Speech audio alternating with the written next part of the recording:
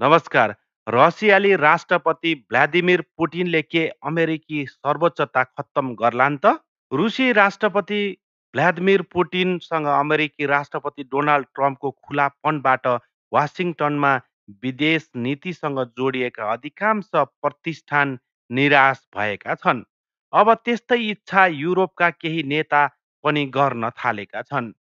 France, Italy, Hungary, check गणतन्त्रका नेता घोर दक्षिणपन्थी घोर दक्षिणपन्थी छैनन्। उनीहरू सबै क्रेमलिनका एजेन्ट पनि होइनन्। यस्तो स्थितिमा एउटा प्रश्न उठ्छ, पश्चिमा पुटिनप्रति यो आकर्षणको कारण के होला? बिबिसी संवाददाता टिम व्हिलको लेख आजको नयाँ पत्रिकाले छापेको छ। अमेरिकी कङ्ग्रेसका नेता डेना वाकर भन्छन्, म पुटिनलाई राम्रो व्यक्ति ठान्दिन। म उसलाई खराब व्यक्तिका रूपमा हेर्छु, तर विश्वको हरेक खराब व्यक्ति हाम्रो शत्रु त होइन। यहाँ यस्ता कयौं क्षेत्र छन् जहाँ हामीले सँगसँगै काम गर्यौं भने एउटा असल विश्व बनाउन सक्छौं। रुस पश्चिमको दोहोरो मापदण्डको शिकार पनि भएको छ। यस्तै विचार केही पश्चिमी विशेषज्ञको पनि छ।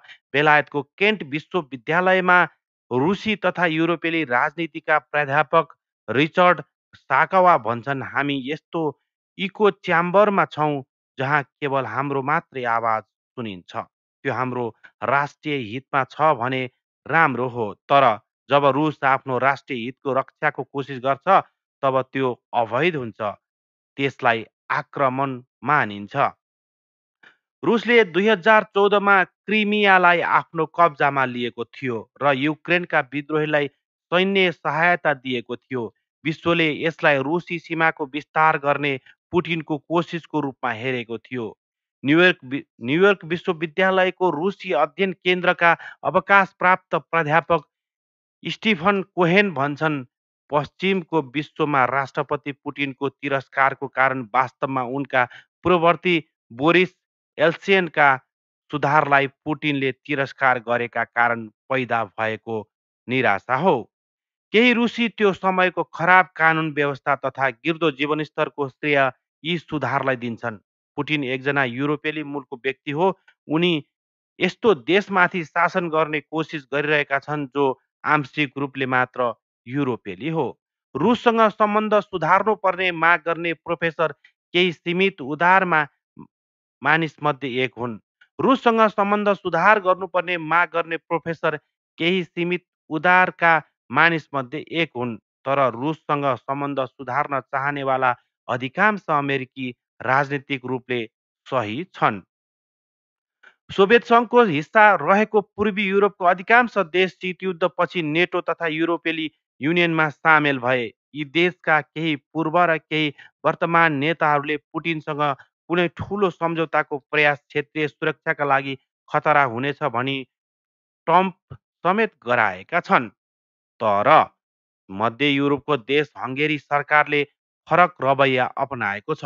हङ्गेरीका विदेश मन्त्री पिटर सिआटो भन्छन्, हामी रुसलाई हङ्गेरीका लागि खतराको रूपमा हेर्दैनौँ।